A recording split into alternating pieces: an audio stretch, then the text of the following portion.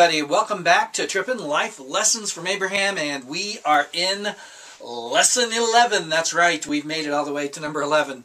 And I'm kind of mixing messages today. My hat for the lesson, I'm actually cheating a little bit. I did quadrillion a while back. Well, this is my Roy Nemur hat, and you've actually seen a few pictures of Roy Nemur if you saw that lesson. Because there are two little islands in a little chain of islands, and but I really don't have that many interesting places that I've been to, like I told you, so I'm stretching a little bit. And this shirt, by the way, since the Marines, the Army actually invaded Kwajalein and liberated it, the Marine 4th Division liberated Roy Nemur. So, I'm also wearing this shirt. I don't know if you can see it, but this is, we got this when we were in Beijing. I got to go to the embassy, and this is one of the shirts that the Marine Corps Guard Detachment at each of our embassies, they make these shirts, they sell them for to raise some funds. So I picked up a couple of them, and here we go. Very cool. All right, enough of that. Let's get into the lesson today. Life Lessons with Abraham. This is lesson 11, and this is really the end of Abraham. We have one more lesson that we're going to do next week, but that's going to be Abraham in the New Testament. Like I said last week, the story of Abraham, it peaks with Isaac, and then boom, it ends in a big hurry. I've titled today's lesson, Keeping the Legacy Alive. It covers Genesis 24 and 25, because at the end of Abraham's life, a lot of stuff happens. I mean, a lot. But it happens very quickly in the text, and it shows that Abraham, as he approached his own death, was not all focused on himself. He didn't sit back in a rocker and think about the good old days or whatever. He was thinking ahead. He was looking at what was going to happen after he was gone with Isaac and his other children, and he was very much focused on keeping the legacy of God's covenant with him alive, not only in Isaac's life, but thereafter as well. So let's take a look. Number one on your outline. Abraham looked beyond himself. Abraham looked beyond himself. And as this lesson is videoed, I am approaching my 59th birthday. I will be 59 in about just under 1 day under 2 months. Okay? So I think I'm qualified a little bit to speak on this. I've seen a lot of what happens with people as they grow older, and unfortunately in our culture, a lot of people as they grow older get more self-centered and self-focused. And that's not good, and that's not biblical. Now, I don't know how old you are watching this, but no matter if you're young or if you're old, this is something you need to think about and prepare as you go through life. I want you to look at what Abraham did here. This is Genesis 25, 1 through 6. Abraham took another wife. Yes, we're going to go through some names, folks, so prepare yourself, because I cannot guarantee I will pronounce them all correctly. He took another wife whose name was Keturah, and she bore him Zimran, Jokshan, Median, Ishbak, and Shua. Abraham gave all he had to Isaac, but to the sons of his concubines Abraham gave gifts, and while he was still living, he sent them away from his son Isaac eastward to the east country. Okay, so Sarah has passed away. Abraham's old, but he's pretty feisty for an old guy. You know, the old joke about there may be snow on the roof, but there's fire in the oven or whatever. So he remarries, and he has some kids. Oh, yeah. And what does he do with them, and what happens here? Well, the first bullet point under number 1 says this: God calls me to be concerned about the next generation. To be concerned about the next generation. You'll notice that Abraham here, he just doesn't marry this... I'm assuming she's a younger woman. How old she was, we're not told. And crank out some babies and then say, okay, everybody, good luck, I'm checking out. No, before he died, he very carefully prepares and is fair to everybody, but at the same time clearly favors Isaac, because Isaac is the son of the covenant. And he makes sure that his other children they're not left destitute. He gives them stuff, gives them enough, but then he sends them away. Why? Because he doesn't want any conflict or anything else happening that's going to deter what's going on with Isaac. Look at this great passage from Psalm 71. This is what I call, this is just verses 17 and 18. A lot of people have what they call a life verse. I never even heard about that till, I guess 20 years ago when I read The Purpose-Driven Church by Rick Warren. And he talks about his life verse in there. And then all of a sudden I had a lot of people popping up with life verses. And I was like, well, I don't have one. And then I came across this passage one day as I was reading through my Bible.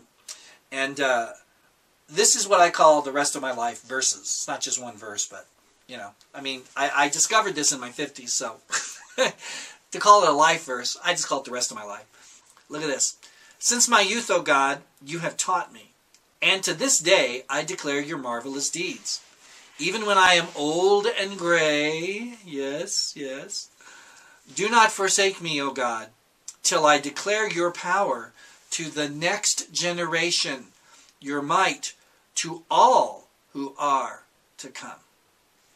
See, now this is great to me. Here's a guy who's not just thinking about himself or just his generation. He's thinking about what can I do to help influence the next. Now, clearly, you have your time on earth, and then you die, and then people do whatever they're going to do, and it's not your concern because you're not there. But if we're going to be responsible, and if God blesses us and we live long enough, we can and should do what we can to influence and equip and prepare the next generation. Not only of leaders, if you're in a leadership position, but just people in general. And today we can see a lot of pastors doing that. Rick Warren I mentioned, a lot of guys. And look at Billy Graham, for example. Now he's retired and you don't hear or see much from him, but in his last years he's presenting just an absolute awesome role model to everyone about what it means to be Christian and how a Christian lives and faces the kind of adversity that often comes with old age. And you have Bill Hybels and a lot of other people that are doing this too, that are teaching and preparing the next generation, and that's exactly what should happen. As disciples of Jesus, you and I should not just be concerned with our challenges and our own stuff, but we should also be thinking down the road. What do we do? How do we prepare the next generation? How do we help them reach their generation? Because, of course, as you know, in this country, every generation, the younger you go, the less the impact the gospel has. And the more unchurched and the more alien Judeo-Christian morality is to these kids, much less having a Christian worldview, much less knowing Jesus. Okay, so it's a huge challenge. And we have to be concerned about that if we're really going to be authentic followers of Jesus Christ. Now, there's another example in the Old Testament of a guy totally not like this. He was actually a pretty good guy for the most part, but boy, on this one, he really fails. It's in 2 Kings chapter 20, verses 16 through 19. Then Isaiah said to Hezekiah, "Hear the word of the Lord. The time will surely come when everything in your palace and all that your fathers have stored up until this day will be carried off to Babylon. Nothing will be left, says the Lord. And some of your descendants, your own flesh and blood, that will be born to you, will be taken away, and they will have become eunuchs in the palace of the king of Babylon." Now, you would think this would be horrible news, right? I mean, imagine if a prophet came to you and said, everything you own is going to be taken away or destroyed by an evil invading force. Some of your children, grandchildren, they're going to be led away into captivity. They may die. It's going to be awful. It's going to be a horrible catastrophe. It's coming, I'm telling you now. How would you respond to that? Well, look how Hezekiah responds. "The word of the Lord you have spoken is good," Hezekiah replied. For he thought, "Will there not be peace and security in my lifetime?" Oh, talk about selfish. Wow. I mean, the thing I love about this is it shows us that we are hardly the first generation of people to deal with being selfish. There's a lot of discussion today in America, of course, about, well, we're spending all of our children's and our grandchildren's money, and how are they going to repay this with all of this stuff and whatever. And okay, fine. Well, we're not the first people to be only concerned about ourselves. Since Adam and Eve, people have always been that way. That's the normal part of human nature. And Hezekiah here, really, it's just kind of brutal the way he shows it. He's just like, well, thank God, at least, I'm going to have it good. Sorry, kids. Sorry, grandkids. It's going to be really sucky for you, but It's okay for me, so we're good. Wow. That is horrible. And that is not the way a disciple should act. That's not the way a human should act, you might think. Well, maybe not. But for sure, as a disciple of Jesus, we have to be concerned about the next generation. We need to learn from Abraham as we watch him wrap up his life. Number 2, Abraham stayed on mission until the very end. He stayed on mission until the very end. He never really retired or gave up. Take a look at this passage from Genesis 24, verses 3 through 6. It says, that I may swear by the Lord, the God of heaven and the God of earth, that you will not take a wife for my son from the daughters of the Canaanites among whom I dwell, but will go to my country and to my kindred, and take a wife for my son Isaac. And the servant said to him, perhaps the woman may not be willing to follow me to this land. Must I then take your son back to the land which you came? And Abraham said to him, see to it that you do not take my son back there. Now, he's talking to his servant. He is trying to set up at the right time, because he knows he's not going to live as long as a normal father would for a son, because he was pretty old when, Isaac was born. How to get Isaac a proper wife. And he wants a wife from his own people. But he doesn't want Isaac to go back there. In fact, he says, no way is that going to happen. Why? Because he's afraid if he goes back, he stays there, and thus ends God's plan. Isaac has to stay in the promised land if what God called to happen is going to happen. So he says, you go back there, and you get somebody. The kid stays here. Okay? That's the picture that's going on here. The first bullet point, notice that. It says, it's not about starting well, but finishing well. It's not about starting well, it's finishing well. See, Abraham knows that if he doesn't preserve this legacy and impart this vision and this passion and this legacy to Isaac, everything he's done in his life, everything he's gone through in his life will be for nothing. He knows that clearly. So he's all about preparing so that he can finish well, so that when he dies, he knows he's done everything possible to make sure that the work of God goes on. This consumed him, and this was his passion, and would to God more of us were like that. This is the way God wants us to be. In fact, look at number 3 on your outline. God is calling me to finish my mission. Now again, if you're really young and you're listening to this, you may think, well, dude, I'm in my 20s. What are you talking about? Well, yeah, you are now, but it's not going to be that long. I know you think it's going to take a long time to get to be as old as me, but you're wrong. You're going to turn around and be an old guy just like me. And when you reach that point, I hope you'll remember this video. And I hope you'll think to yourself, that old, because of course I'll be dead by then, but I hope you'll think to yourself, that old dead Louie was right. He was right.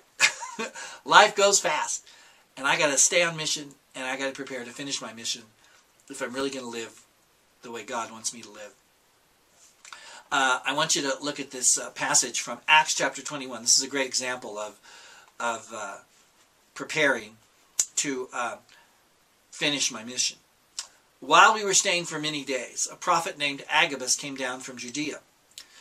And coming to us, he took Paul's belt and bound his own feet and hands and said, thus says the Holy Spirit, this is how the Jews at Jerusalem will bind the man who owns this belt and deliver him into the hands of the Gentiles. And when we heard this, we and the people there urged him not to go up to Jerusalem. Then Paul answered, what are you doing, weeping and breaking my heart? For I am ready not only to be in prison, but even to die in Jerusalem for the name of the Lord Jesus. And since he would not be persuaded, we ceased and said, let the will of the Lord be done. See, Paul is on mission.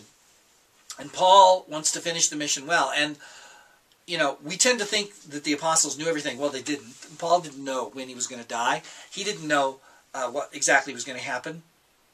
And he didn't really care that much. He was simply all about obeying God and following the Holy Spirit and doing what God told him to do. And if that meant he was going to die in Jerusalem, fine, bring it on, let's go.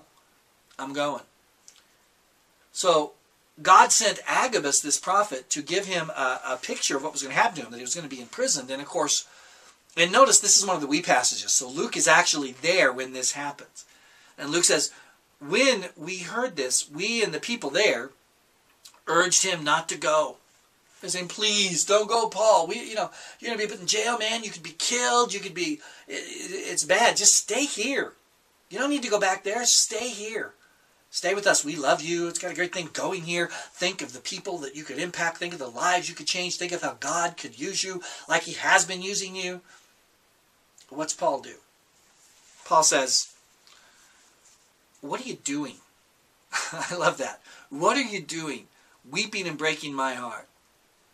You know, a lot of people think that Paul wasn't a very soft-hearted or kind-hearted person. He really was. We don't see a lot of that in his letters, of course, because he's dealing with issues and problems, and so he's, a lot of times in that authoritative position of having to correct and discipline and teach.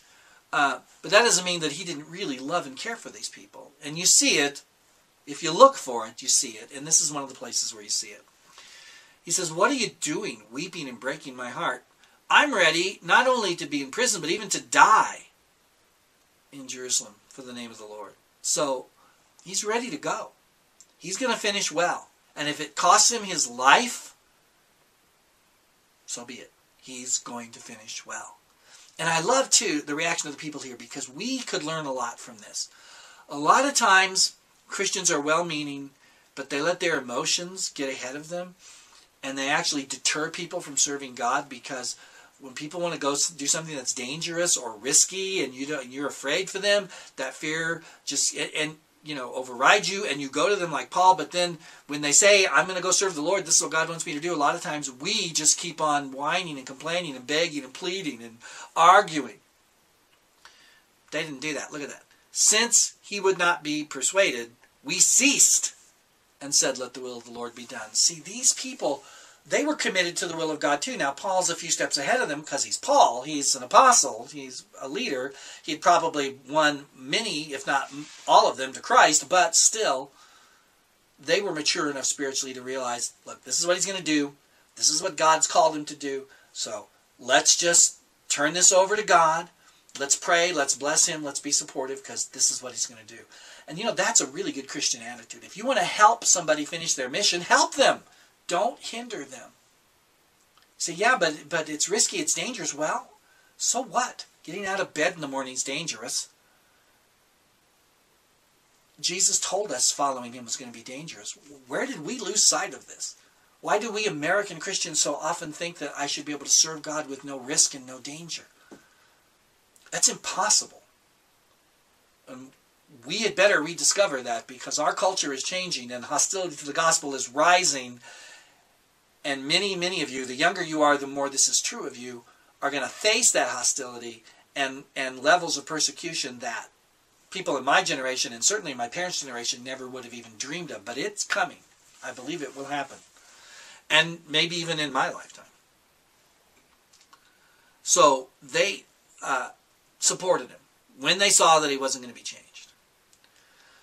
Now, I first preached this series on Abraham, which when I did was a lot shorter than it is now, in Parker. It was the last series I preached there before moving to another church that I served for a few years, and then transitioned into being a traveling teacher.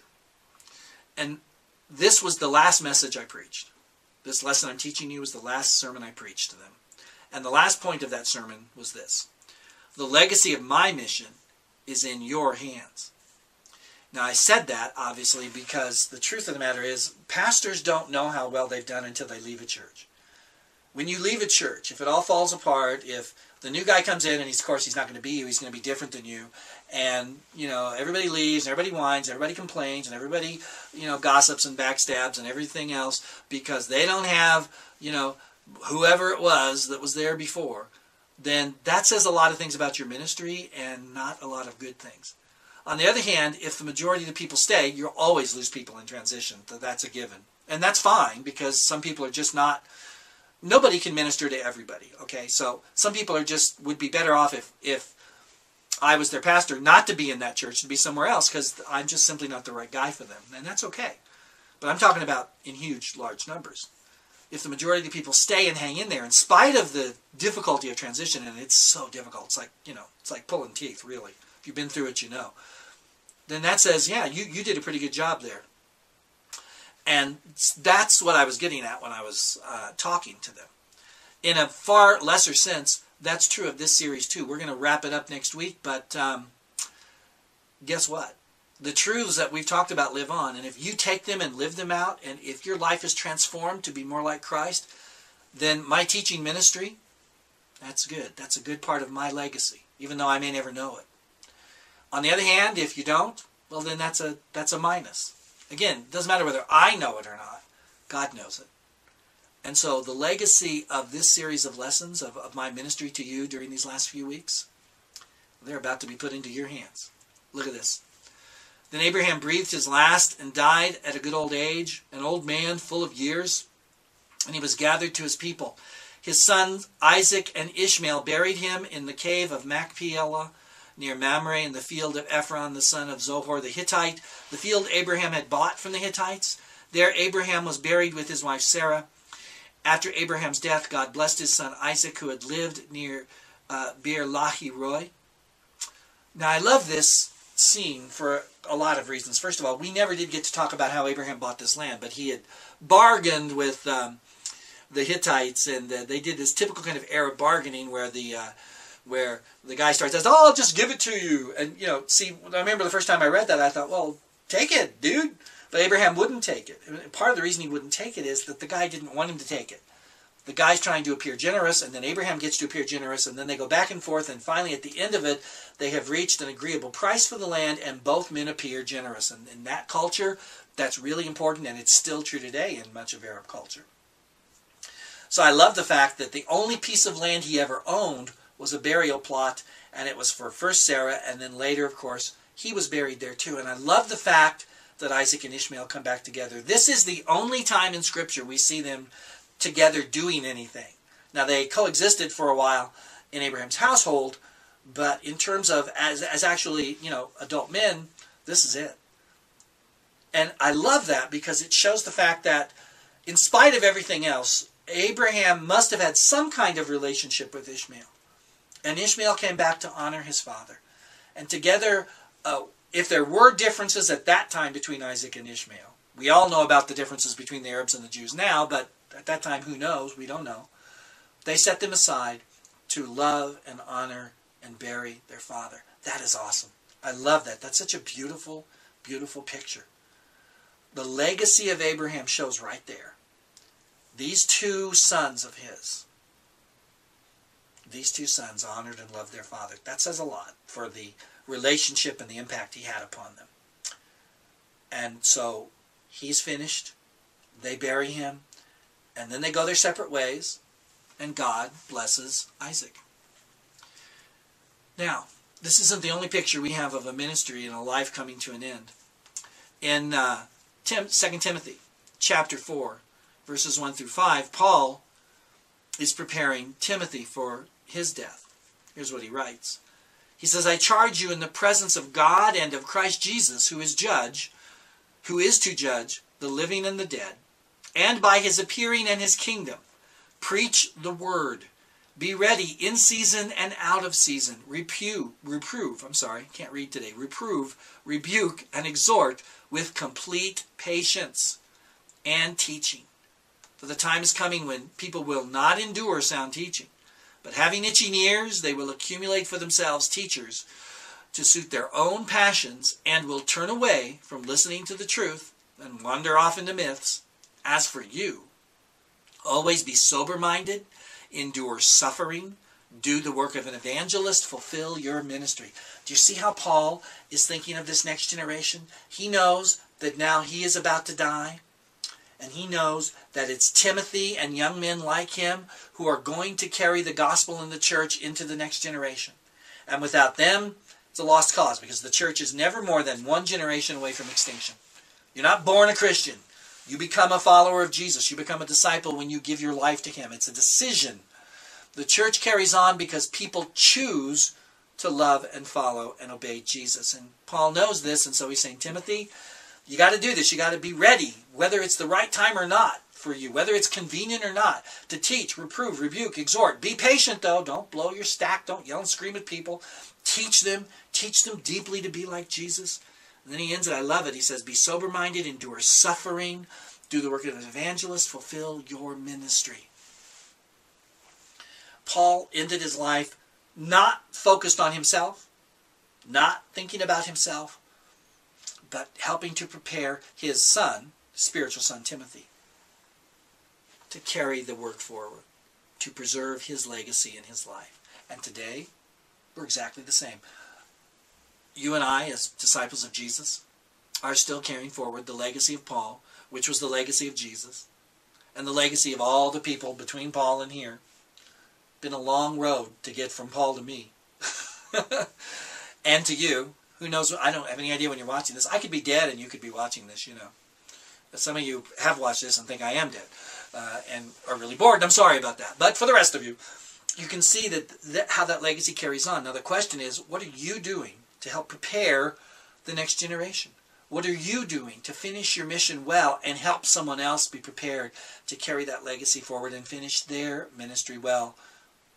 What are you doing? Are you sitting around feeling sorry for yourself? Are you thinking, oh, I'm old and nobody cares, nobody listens to me? Well, people, maybe they will if you'll love them and care for them and minister to them. Are you pouring your life into the lives of others? Especially those of younger generation, that you can carry it forward? Are you committed to fulfilling your ministry and doing it as long as you can? Now, I realize things happen and you can't teach right up to the moment you die. People have asked me about that. You know, I would love to finish preaching a sermon or teaching a lesson and then just drop dead. I mean, that would be ideal for me. Finish my work, boom, I'm gone. But that doesn't always happen. So if it doesn't, it doesn't. But finishing my ministry doesn't mean I work up to the moment I die. It means I work up to the moment where I simply can't do it anymore. And that I'm focused on that next generation to keep the legacy alive. You're going to be discussing this in just a moment in your lesson and in your group. And I hope that as you do, you'll think about it, pray about it. And don't just let it go at the end of tonight's meeting or today's meeting or whatever you're meeting, but pray and think about it all this next week and say, God, what can I do to help prepare and carry forward the gospel into the next generation? What do you want me to do, Lord, to make that happen? Let's pray. Heavenly Father, it's so easy to get self-centered and self-involved. As we get older, Lord, we're supposed to get wiser, but it gets harder, Lord. Physically it gets harder, mentally it gets harder. And the culture again pushes us, and a lot of times we end up forgetting about our mission from you and our ministry and simply focusing on ourselves. And I pray you won't let that happen. I pray that from a young age, Lord, you will burn it into our hearts. Or if we're old and listening to this right now, you'll burn it into our hearts right now, whatever age we are, to finish our mission, to finish well. And as part of finishing well, help us, Lord, to do what we can to prepare the next generation so that they can finish well. May your gospel go forward in power, Lord Jesus, we pray. In your name, amen. All right, that's it. Go have a great time and a great discussion. And again, as we always say, just be honest and open up. Now, next week's the final lesson. Real quickly, I want to make a suggestion to you. I want to suggest that the following week, week 13, because there will be 12 lessons in this series, that you get together and just have a party. Now, I'm going to try to include a little something special on the disc for that 13th meeting. So if you're not going to meet on the 13th meeting, then there should be something else on the menu you can play. A little behind-the-scenes stuff, just a few things I want to share. But I hope you'll do that. And it's part of the meeting, just talk about what are you taking away from this series. If you could pick 1 or 2 or 3 things as takeaways from the series of lessons, what would it be? Start thinking now. Look back through your lesson plan and pull a few things out and be prepared to share that on week 13. All right, I'm done. I'm out of here. God bless you. Take care. Have a great discussion. I'll see you later. Oh, totally missed.